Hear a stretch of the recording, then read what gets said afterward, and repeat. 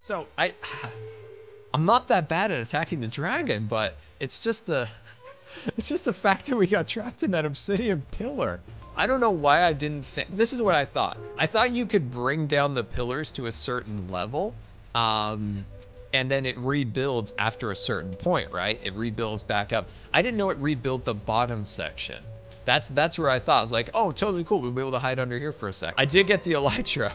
I did get the elytra after all of that. The elytra has been procured, and it's kind of amazing. Oh, this is good. This is giving us time, right? This is giving us time to kind of calm down a little bit and head on home and think about what we're planning on to do next and everything.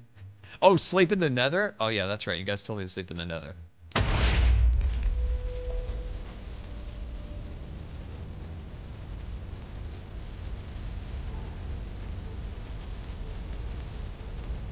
I didn't think that was real. I thought you guys were trolling me. USS Good Times. This is your Captain Scar, and I want to thank you for subscribing.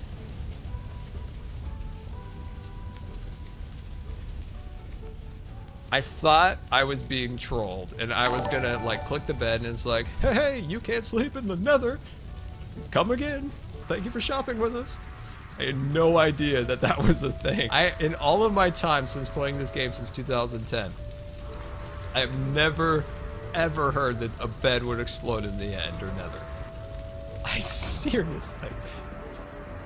I don't want to say this out loud, but did I just destroy all of my items? Because if that's the case, then I have no idea what I'm gonna do. Because I'm pretty sure that was all of my stuff. All the stuff's gone. That's not. Oh, are you serious? All my stuff's gone? Oh my god, I was positive you guys were trolling me. I thought this was an elaborate troll.